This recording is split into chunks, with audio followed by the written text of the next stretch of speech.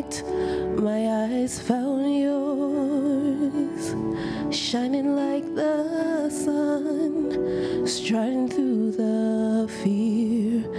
The Prince of Peace met me there. You heard my prayer.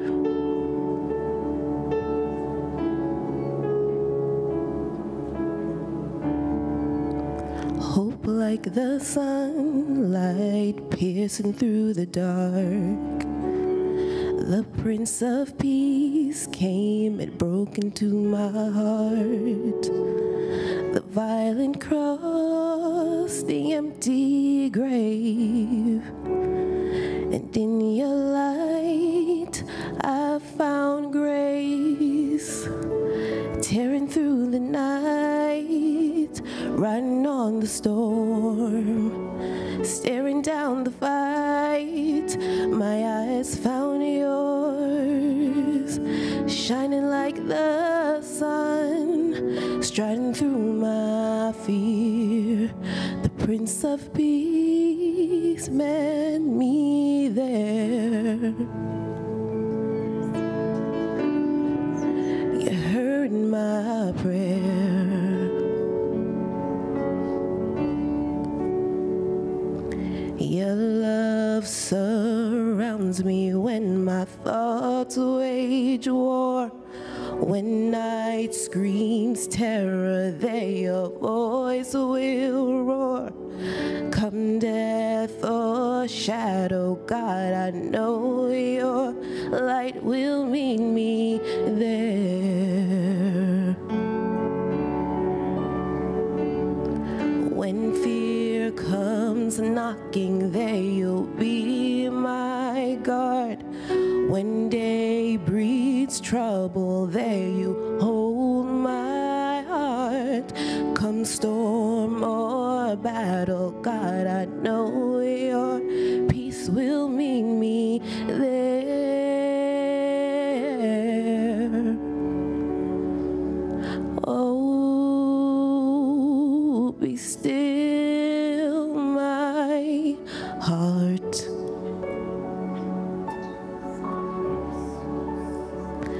And know that you are God.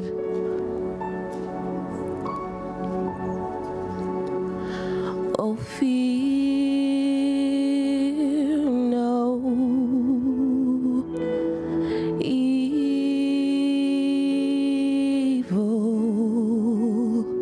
for I know you.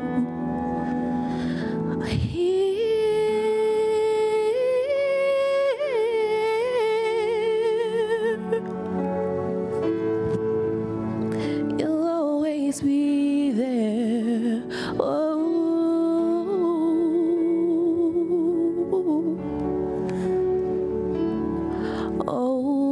oh, be still my heart.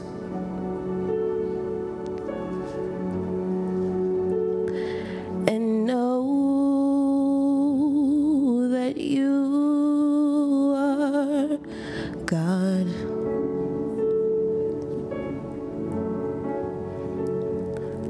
Oh, be still my heart. And know that you are God.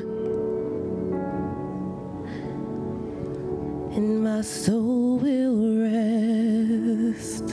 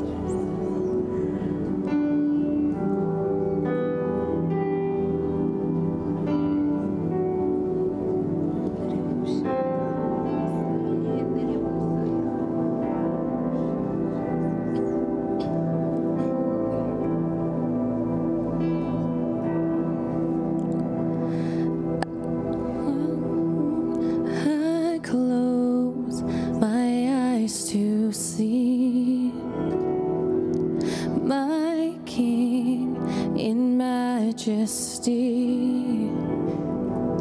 Your grace compels my soul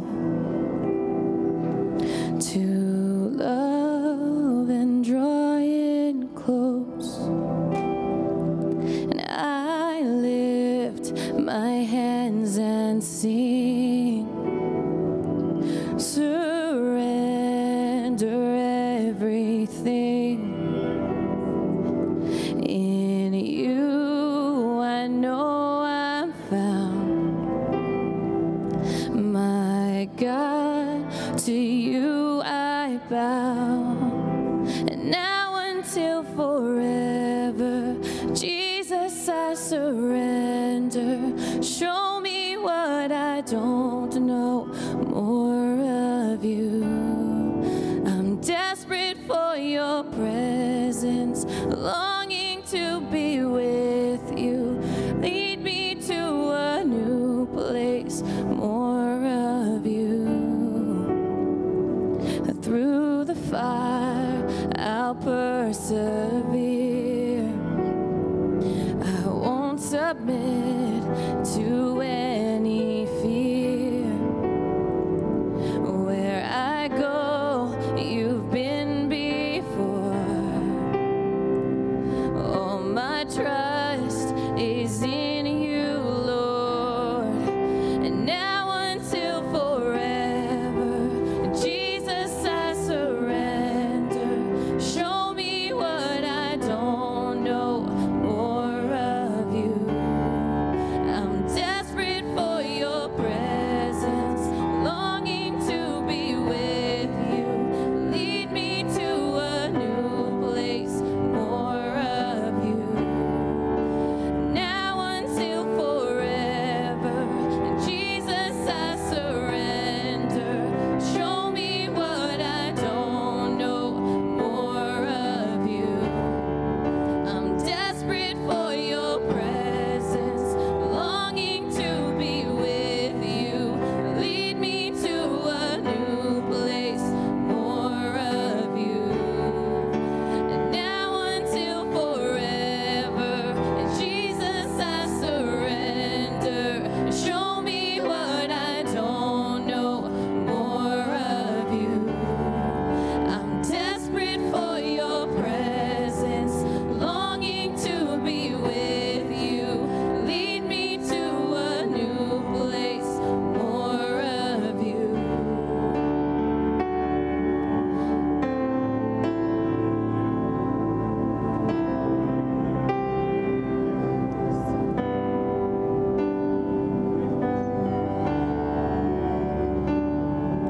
And lead me to you forever, Lord. I will pursue.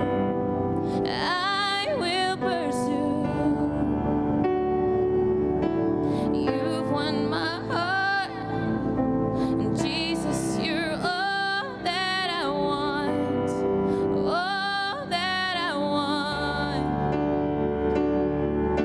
And lead me to you forever, Lord. I will pursue, and I will pursue. You won my heart, and Jesus, you're all that I want, all that I want.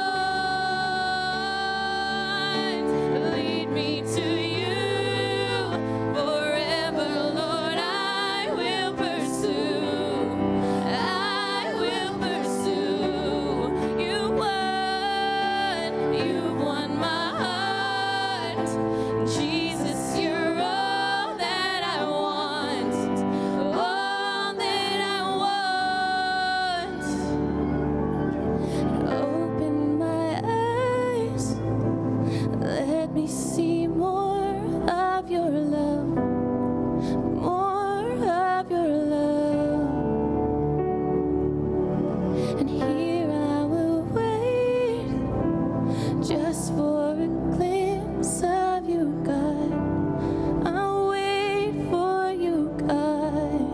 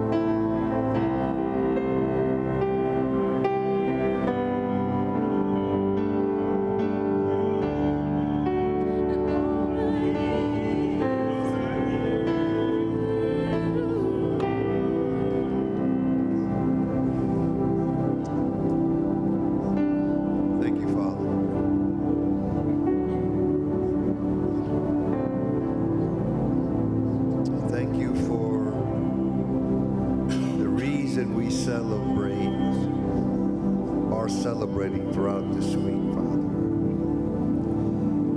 Thank you for the events that were so significant, so eternally changing, so liberating. To all those that understand what took place. I thank you for this time of reflection. I thank you for this time of separation for your people.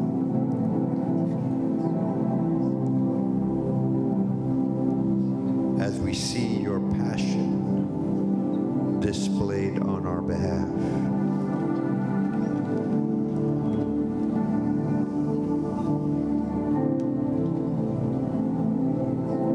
Thank you for all of this, the suffering that you went through, for the joy that was set before you in liberating humanity of everything that separated us from you.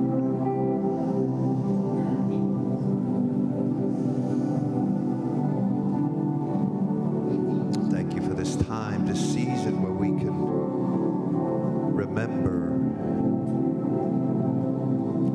and value dearly what took place. I thank you that because of what took place this year,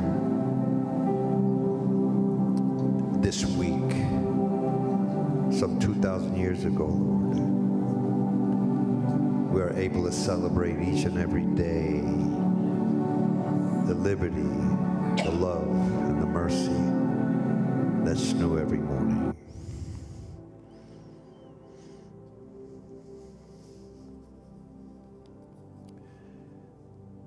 So we trust your Holy Spirit to move, to bring to remembrance some things and maybe teach us some things we didn't know, Lord. But we trust to grow in you today. Thank you for the vessel you will use.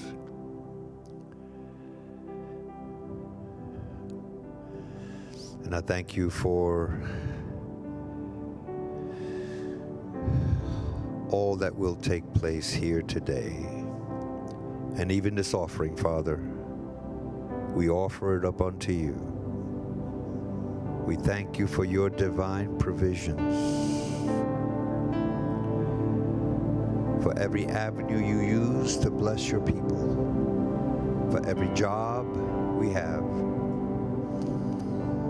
We are ever grateful to honor your house with our giving. In Jesus' gracious name we pray. Amen. Amen.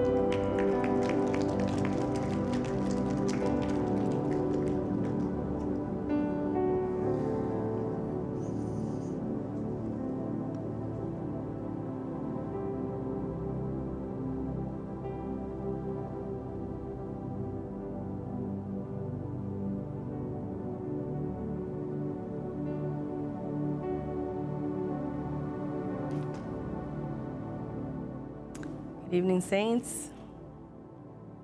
Just pray. Father, we thank you for this evening, Lord. We thank you for the gathering of the saints, Lord. Father, you said where 2 or 3 are gathered, that you are in our midst. So we thank you, Lord, for your Holy Spirit that is present. Holy Spirit, you are the teacher. Lord, and I decrease so that you may increase, Father God. Everything that you've put in my heart to say, I will say. I will not add or subtract to your holy word, Father. Lord, I know I am the donkey bringing in the king, Father. So I humble myself before you, Lord, and I say, have your way, Jesus. Amen. Amen. You may be seated. Thank you, Lord. So this past Sunday, we celebrated Palm Sunday as Jesus rode into Jerusalem on the colt that has never been ridden before, showing a sign of his humility. So I want to just keep on that timeline And before he came into Jerusalem, as the people were celebrating him, there was a reason. We know that Jesus did many, many miracles. Everywhere he went, he healed. He healed lepers. He healed the blind. He gave hearing to the deaf. He healed the lame, those that had infirmities with their legs and their arms. So the fame of Jesus was out there. But then there was one that put the cherry on the cake, if you will. And it was the raising of Lazarus from the dead. Amen? So this is why there was so much excitement, because he just finished raising Lazarus from the dead. So everybody wanted to just celebrate him and know that he was someone special. They viewed him as a prophet. Some called him a prophet. Some, they knew he was a messenger from God. They knew that there was something special about him. They knew that this was no ordinary man. And the fact that he raised somebody from the dead, that nobody can deny that this man was special. Amen? And so these people were honoring him and throwing down the palms and throwing down their coats as he rode in. But before that, there was a feast that the people wanted to have for him. So it was a few of Jesus's friends and some Pharisees were there. And this takes place in Bethany. And if you turn to Matthew 26, chapter 6. 26, verse 6. So the title is The Anointing at Bethany. And the first thing I do is look up what a word means. And Bethany means the house of the afflicted. Affliction means pain and suffering. And it is funny that that's the place where Jesus was anointed. Amen. So this place in Bethany was around 2 miles from Jerusalem, next to the Mount of Olives, where Jesus used to go up and pray. But it's funny because it was not in Jerusalem. It was a little walk away, 2 miles away. But it was called the place of affliction because that's where they send the people who had leprosy to go to, the people who were diseased. That's the town where they went. They kept them away because they were afflicted. Amen. So there you get a little inkling of this town, its name. So this starts off at 6, and it says, and when Jesus was in Bethany at the house of Simon the leper. Right away, you see that Simon was a leper, because if he still was sick with leprosy, nobody could visit him. So Jesus had healed Simon the leper. So the dinner was at his house, right? A woman came to him having an alabaster flask of very costly fragrant oil, and she poured it on his head as he sat at the table. There's a couple of things that I want to point out. This alabaster, like I said, I like to get into the details. Alabaster is a marble-like stone that contains the oil, the fragrant oil, pure, unspoiled, untainted, uncontaminated. And it's not porous so that it won't seep out. So this fragrant oil was contained in this alabaster box. And it is said that in the Temple of Solomon, it was the columns were made out of alabaster. So this refers to the temple, which Jesus says, destroy this temple and in 3 days I'll rise it up. So when she breaks the alabaster box, it's symbolic of the breaking of his body, of the breaking of the temple, right? That he will rise up again.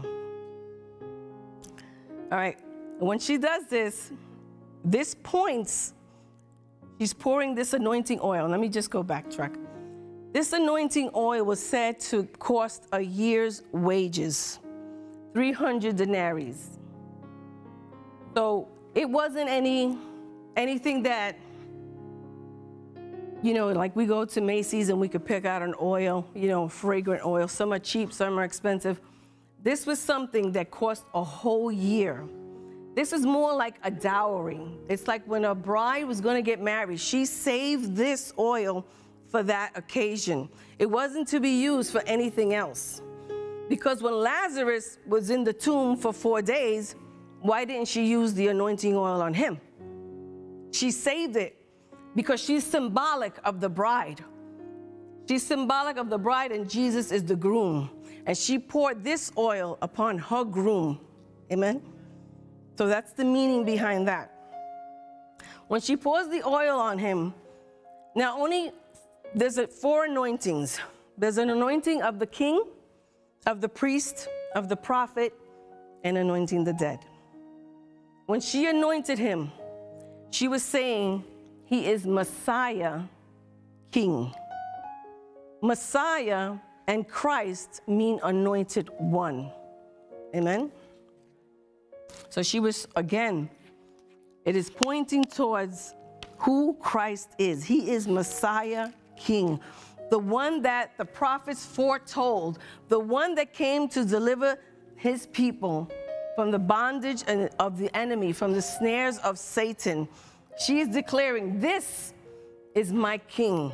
I am his bride. She's identifying with him as his bride, that he belongs to her and she belongs to him. Amen? Thank you, Lord.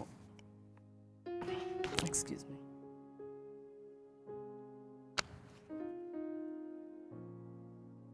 Thank you, Lord.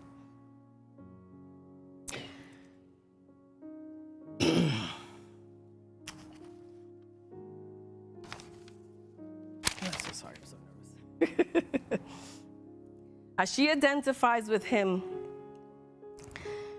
she's telling the world, this is my king, this is my beloved. You know, we sing that song, My Beloved is the Most Beautiful. Amen? So she's identifying with him. Oh.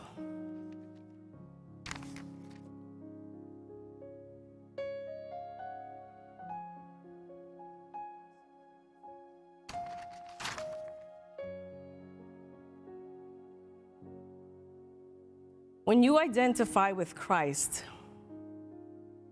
you're saying that he's your Lord. When he's your Lord, you're saying that he is the one who rules in your heart. He's the one who's seated on the throne room of your heart. And the way she poured out this expensive oil on him is the way she viewed him. This is the same Mary. Now, they don't give her name here, but in other Gospels, they give her name, and it's Mary. It's Lazarus' sister, right? And we know her when Martha and Mary were cooking, and Jesus came. Mary left Martha, and she went to sit at his feet because she wanted to hear what the master had to say. So you see her relationship, that she always wanted to be close to Jesus. She always submitted herself to him. Coming down and worshiping, coming down to his feet means a sign of worship, a sign of surrender, a sign of submission. That she wanted to hear what the master said because his words are life, and she wanted to hear those words. We remember in the Mount of Transfiguration, when the disciples were there with Jesus, that the Lord had to speak to them. He said, this is my son, listen to him. Amen? The Lord didn't have to do that to Mary. Her heart was postured to hear what he had to say because his words are life. Amen? This is the same Mary that, so she bowed at his feet, right? Then when Lazarus was dead and they told her, Jesus is here, she ran out quickly and she fell at his feet again. So she trusted him, she listened to him, and now when she's anointed him, and another gospel, it says that she fell at his feet to anoint him. And she also anointed his feet, amen? She's saying, I surrender. I surrender my life to you. You are my king. I belong to you, you belong to me. There was nothing that she was holding back, nothing. And that's the way God wants us to worship him. Your worship has to cost you. Worship has to come from the innermost. It has to be costly because he gave his best for us, so we got to give our best to him. Amen? So when the Lord, there's a scripture in John 12:25, it says, he who loves his life will lose it, and he who hates his life in this world will keep it for eternal life. And let's just keep reading on Matthew 26. So we're now, okay, a woman came to him having an alabaster flask of very costly fragrant oil, and she poured it on his head as he sat at the table. But when Jesus saw it, But when the disciples saw it, they were indignant, saying, why this waste? For this fragrant oil might have been sold for much more and given to the poor. But when Jesus was aware of it, he said to them, why do you trouble the woman? For she has done a good work for me. But you have the poor with you always, but me you do not have always. For in pouring this fragrant oil on my body, she did it for my burial. Assuredly I say to you, wherever this gospel is preached in the whole world, what this woman has done will be told as a memorial to her. When we think of Mary, we think of the anointing that took place, that what she's done for Jesus. Jesus is recording it in the Gospels, and wherever this is preached, we're going to hear the story of the alabaster box. We're going to hear about this worship that was so extravagant. The Lord calls it extravagant worship. This is the type of worship that the Lord wants from us. Amen. And now we're looking at Judas, right? Now we know that Jesus always had enemies. We know that the Pharisees were his enemies. They were always trying to entrap him. They were always sending their disciples saying, ask him this, ask him that. They said to him, ask him, is it lawful for us to give our taxes? And when he told them, and whose face is on there? And they said, Caesar. And he said, give to Caesar what's due to Caesar. And they marveled. They didn't know what to say. So they had to stop asking him questions. But they were always trying to entrap him. They were always looking to try to murder him. And now we see that we have enemies that are in plain sight, and we have enemies amongst us that we don't know. Now, we are carnal. We are human. So we don't know. They used to call them frenemies, right? We don't know who our enemies are in our inner circle. They may be laughing in your face. They may be, with you, eating with you, because wasn't Judas eating with Jesus? Sharing bread, breaking bread, and Jesus dipping it in there and giving it to him. He walked with Jesus. He saw the miracles. He went to the synagogues with Jesus. And this same Judas, when Jesus anointed the 12, remember when he anointed the 12 to go out in power and cast out demons and heal the sick? Judas was amongst them. He was anointed. He had the power of God on him, and he went out and he cast out demons and healed the sick because Jesus gave him that. Jesus, knowing who he was, didn't stop it. Jesus did not address it at the moment because he needed to fulfill scripture. When we have enemies in front of us, we keep them far from us, right? We don't want to be bothered with them. But Jesus, he knew who this enemy was all the time, and yet he didn't cast him out. Because when you have an enemy, let them see you succeed. Let them see you be diligent. That enemy was designed to take him out of his purpose, right? To crucify the Lord of glory. But when you have an enemy, let them see that Christ is in you. If God is for you, who can be against you? Amen? So this enemy, the Lord saw him and he kept him there, and he couldn't come against him. So, excuse me.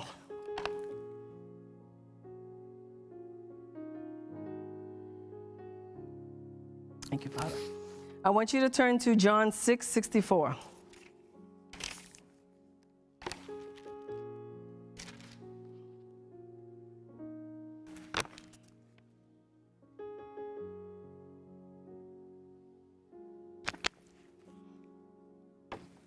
Just so that you could see. But there are some among you who do not believe, for Jesus knew from the beginning who they were, who did not believe, and who would betray him. So he already knew who would betray him, and he was at his table. Amen. So why was Jesus allowing this? Maybe he was allowing it so that we have an example that we're going to have enemies. Maybe he was allowing us to show us that we have to love our enemies. Amen? That he will fight our battles for us. That they may think they're getting over on us, but they're not.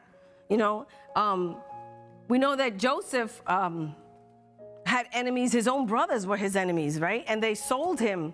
They sold him into slavery for 20 pieces of silver. And Judas sold Jesus into slavery, to the Pharisees for 30 pieces of silver. And that, if we read in Exodus, it says 30 pieces of silver was the price you paid for a slave. So we're seeing that Jesus was a slave to who? The Bible says that he who wants to be the greatest must be a servant to all. Amen. So he was our slave. He was our servant. He did that for us. He gladly became that slave so that we wouldn't have to be slaves, so that we can be free from the bondage of the enemy. Amen.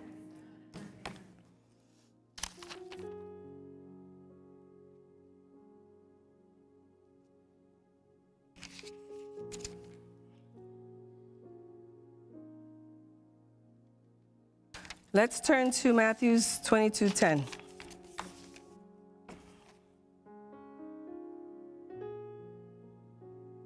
We know that we're going to have the enemies, like I said.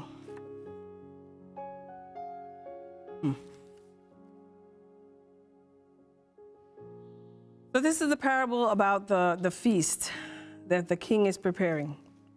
And the first time he sent him out, they ignored him. They didn't want to come. So then he had to send out a second invitation. Now, this is the second invitation in verse 10. So those servants went out into the highways and gathered together all whom they found, both bad and good, and the wedding hall was filled with guests. But when the king came in to see the guests, he saw a man there who did not have on a wedding garment. So he said to him, "Friend, how did you come in here without a wedding garment?" And he was speechless.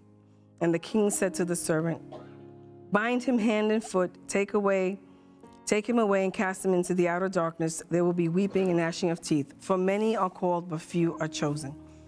So that we see that when Judas was called, he was called into the 12. He was called in to be a disciple, but his heart was never there. He never believed Jesus. Jesus knew he never believed in him.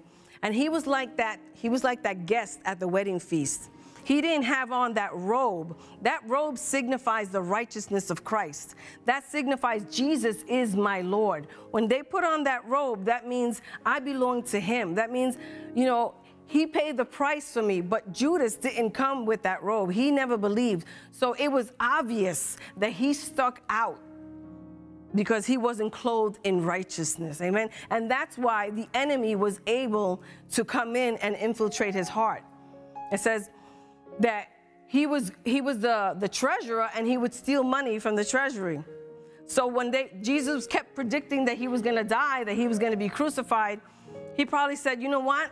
I might as well gain something out of this and just give him up, because he's going to die anyway." Everybody's thinking he's going to be the conquering king and he's going to set Israel free, but he's going to die. He keeps saying he's going to die. So let me seize this opportunity. And that's why he sold him, because in his heart was greed. In his heart was the love of money, which is the root of all evil. He was just self-seeking is why he was there with Jesus, right? When we see them at Bethany, we see that only Mary was there worshiping. The men weren't worshiping. What Mary did was breaking tradition. Women weren't allowed to come into that place. But she broke tradition. She came in, and she didn't care what they said. She didn't care about tradition. She wanted to worship. She wanted to pour out her oil upon Christ. She heard what he said. He said he was going to be crucified. And she said, "This is my last opportunity to see him. I'm going to give him all I got." Now, you would think that Lazarus, the one who he resurrected, would be at his feet. But Lazarus wasn't at his feet. Okay? Simon the leper, he wasn't at his feet. All the apostles, none of them were at his feet. It was just her. She understood because she was hearing, because she spent time at his feet, because she truly worshiped him. You know, sometimes you could talk to somebody and they're not really getting your heart. The words are there, but they're not understanding. She captured, she discerned, and she knew that she had to express her love because this was going to be the last time that she saw him. Amen?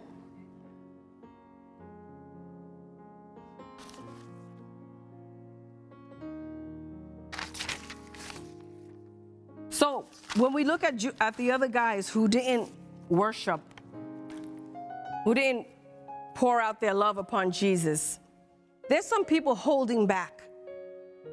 What is keeping us from worshiping? What is keeping us from pouring out everything, our best? He doesn't want half of you, he wants all of you. He doesn't want some of you, he wants all of you. Amen. And that's why they expressed the cost of this oil, because it was so grand. And this is what she gave that belonged to her. So what is holding us back? Sometimes it's fear. Sometimes it's worry. Sometimes it's our job. Sometimes it's too many distractions in the world that are going on that are holding us back from giving the Lord the worship that he truly desires from us. So when we come to the Lord, we should say, Lord, what's in me that's holding back my worship? If we go to Psalms 139, 23, 24, says, search me, God, and know my heart. Test me and know my thoughts. See if there's any offensive way in me, and lead me into the way everlasting. Amen? So ask yourself that question. What is holding back my worship? What is holding me back from giving my all to the Lord? Because he wants his all, because he gave his all, because he was the one who was afflicted for us. He took away the punishment that we so justly deserve, and he took it upon himself. And yet we're just giving him some of us and not all of us. And he's asking, I want more of you. And as we remember what he did, I mean, we can cry during worship. You know, we can have a lot of religious activities. We see that Judas did all the religious activities, but his heart was far from Jesus, amen? And so we can't say that we're doing these religious activities and say that's my worship, because that's not what he's looking at. He's looking at the heart. He's looking at what you value. And how you value Jesus will determine how you worship Jesus, amen?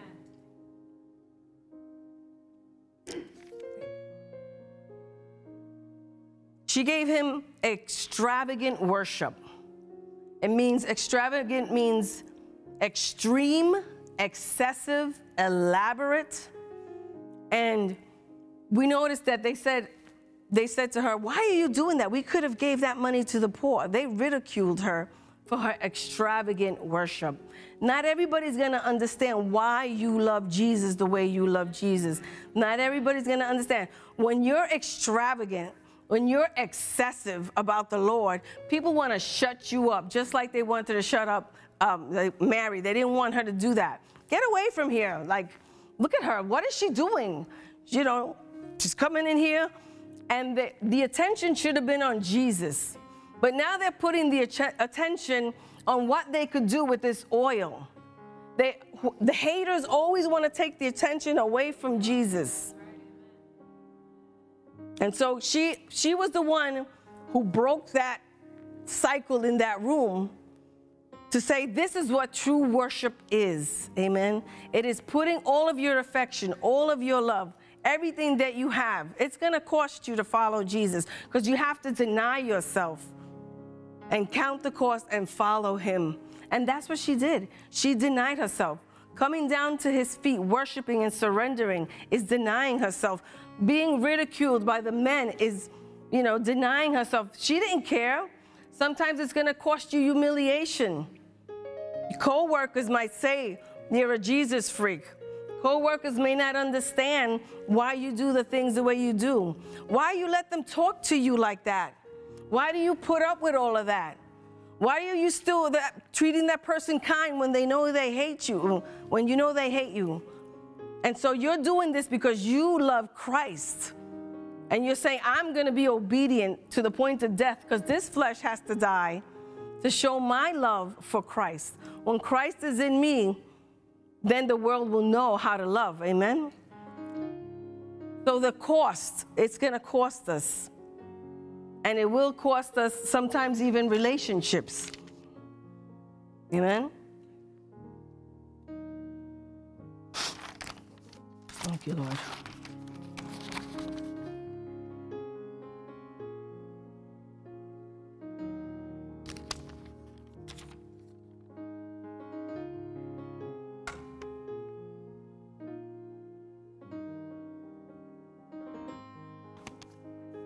There's a scripture verse in Genesis 50:20 that says, "For as you meant evil against me, but God meant it for good in order to bring about the present outcome that many people would be kept alive."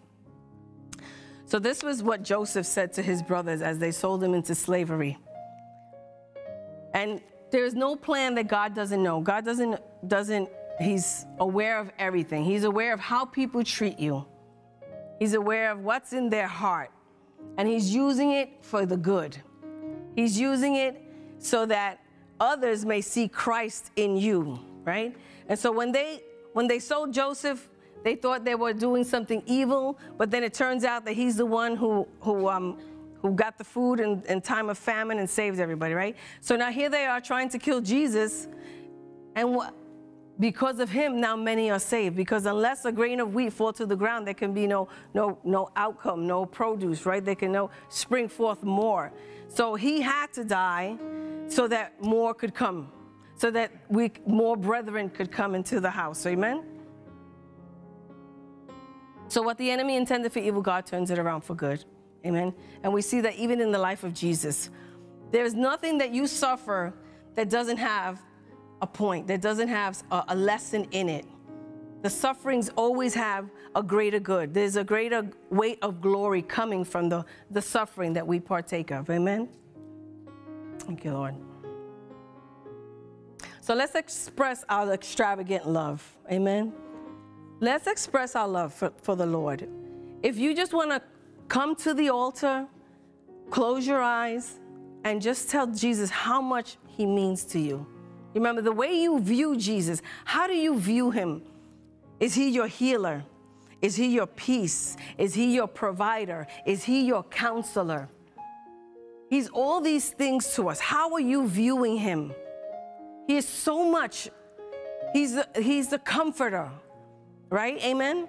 He gives us everything that we have need of. Everything that we have need of, he provides it for us. How are we viewing him? Are we seeking him so what we can gain from him? Are we seeking him just because we love him? And we want to say thank you. It's a heart of gratitude that caused Mary to come to her feet, that caused Mary to pour out extravagant worship that people were like in awe of. And there was a point of humility. When she falls down at his feet, that is humility. Humility is fear of the Lord. The Bible says that, humility. What is fear of the Lord? That means you're in wonder, you're in awe, you're in reverence, you want to honor.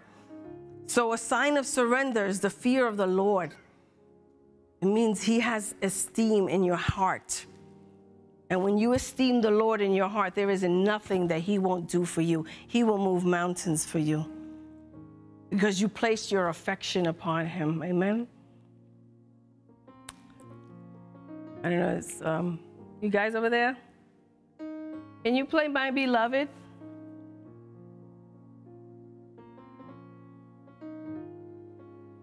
Yeshua?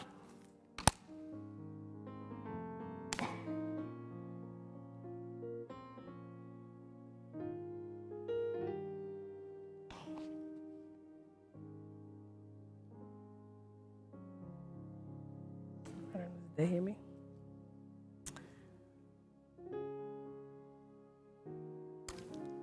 As we think about this season, you know, we think about the whipping, we think about the beard being pulled, we think about the crown of thorns and piercings and rejection. And that's something that it's heart-wrenching. But when you think that he did it for you, he did it for me, that he went through great lengths just so that we can have a relationship, there's something that we cannot take lightly, that we have to give that extravagant love that was given to us. We have to respond with extravagant worship. Amen. So if you want to just come to the altar and just pour out your love, pour out your best offering, pour out your best worship, pour out that extravagant love that you have for him. Because she didn't care who was in the room. Don't care who's in the room. Don't care who's going to ridicule you. Don't care who's watching you. This is between you and the Lord. Hallelujah. Father, we thank you, Lord. Bless you. Can you turn it up higher? Hallelujah, hallelujah, hallelujah. Thank you, Father. We worship you, Jesus. We thank you that you are Lord, that you are King. Thank you, Father. We lift you high, Father, in our hearts, in our life, Lord. You reign supreme. You are the one. You are the creator. Lord, because of you, we live and breathe and have our being, Lord. There is none like you, Father God. Thank you, Lord. We love you, Jesus. We love you, Jesus.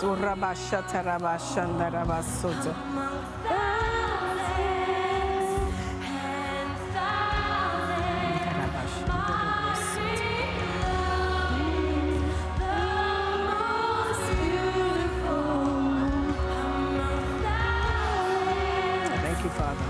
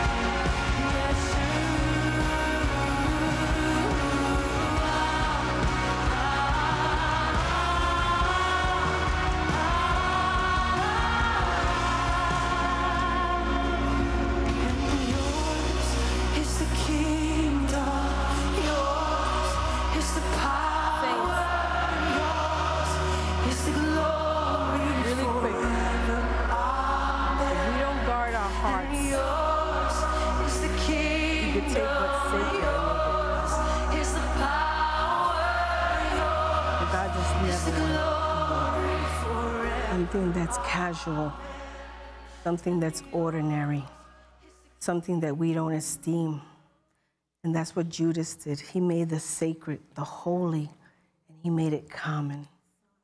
Guard your hearts, because it's so easy to fall in love with other things. It's so easy to prioritize other things. It's so easy just to say, yeah, I believe, but you got to put your whole heart in it. And it's going to take work. It's going to take dying to self, and it's going to take a commitment. It's going to take humility. It's going to take surrender. It's worth it, Lord. So, Father, we thank you for the gift of Jesus. We thank you for our Messiah. We thank you for our King. We thank you for the Holy One who is anointed by you, Father. He's the one who takes the sins of the world away, Father. We thank you for Yeshua. We thank you for our Lord Jesus. We thank you that we have salvation, Lord, in him. We thank you that our name is written in the Lamb's book of life. We thank you that we don't walk alone, Father, that you are with us every step of the way. We thank you that you have made your abode in our bodies, oh God, that we are your temple, that we carry power. Father, you said as Christ is, so are we. And when we say Christ, we say anointed. So we say that we are anointed and appointed, hallelujah, to do the works that Jesus did, to cast out demons and to heal the sick. So, Father, we thank you for that great power that you have bestowed upon us, Lord. But it's not the power that we seek for. It's not the power that we hunger for. It is you, Lord. You are our portion. You are our treasure. You're the one we want to esteem. You're the one that we want to allow to be Lord over our hearts, to reign and to rule. And we subject ourselves to you, Lord. We allow you to lead us. We allow you to guide us, Father God. When we call you Lord, that means that we've given up. We've given up ownership, that we've given up the right to rule, and we've allowed you to rule us, Lord. So I thank you, Father. I thank you. We make Jesus Lord over our life. You are Lord over our life. Have your way in us. We surrender it all to you today. In Jesus' precious name, amen.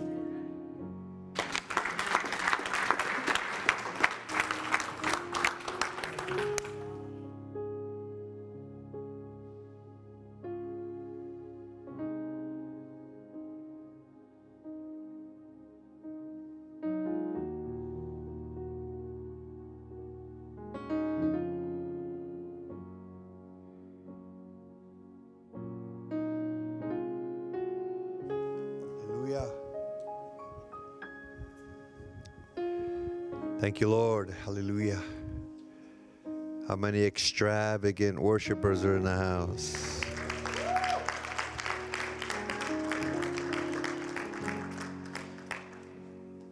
I mean, not casual, right? There's a distinction there. Not a casual, but an extravagant worshiper. When you lay it all down.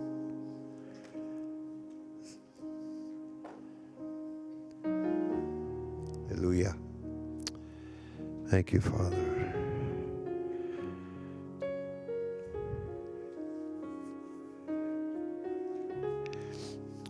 You know, one of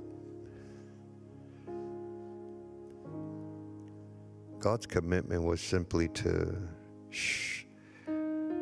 reveal his heart to us, right? Because that's what he's after, our hearts. And he paid an amazing price to show you how much he loves you, and what he was willing to do on our behalf. And we need to celebrate that. I think it helps us really put a lot of stuff in perspective, because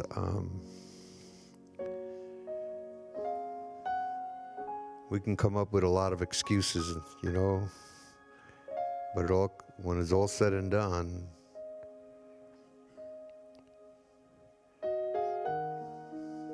I hope that I won't ever hear, I'm going to make this personal, I hope that I will never hear him say, I never knew you.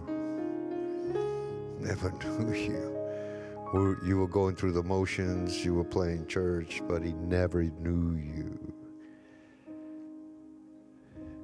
I believe intimate worship, extravagant worship is intimate. It's real. It's not something you do occasionally. It's not something you do only when you're going through something. It's something that you breathe every day, right? You inhale and you exhale. It's about Him. Father, we thank you. We thank you for the example you showed us in your word. We thank you for Mary's extravagant expression in acknowledging you as King, priest, and prophet, and husband of the church.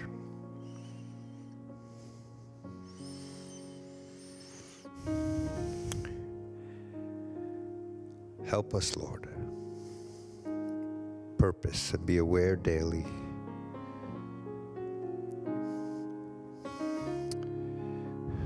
of how you drew us to be extravagant in our love for you because of your love for us. So we thank you for this evening. We thank you for the words that were sown in our hearts. And we pray that every day, Lord, you would take us further and deeper into your heart's desire. In Jesus' gracious name, I pray blessings upon your children. I pray that you continue to fan this fire.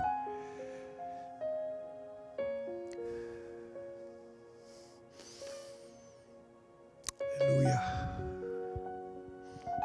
I pray that you stir the gift of God in every heart, Lord. And that we may display your love and presence everywhere we go. In Jesus' gracious name, the Lord bless you, keep you. Amen. Amen. Love you, saints. Just a really quick heads up. I just want to let you know that, again, there's Spanish service tomorrow, Thursday, right? But this Friday, we're celebrating Good Friday. And so Reverend Ben will be bringing forth the word this Friday. So get yourself ready. It's the day where universally the body of Christ celebrates the death of our Lord Jesus Christ. And then on Sunday, the resurrection. Death couldn't hold him. Hallelujah. But I think it's important for you to know that from the day that he passed, and then of course there's a lot of theological surrounding what exact day, right? But the fact of the matter is that we're celebrating his death. But then what happens between his death and the resurrection? Because the Bible says he was 3 days and 3 nights in the heart of the earth. What was he doing there? His body wasn't there. His soul and spirit was, right? His body was in the grave. But what happened in Abraham's bosom? What happened to those who were waiting, believing in a coming Messiah?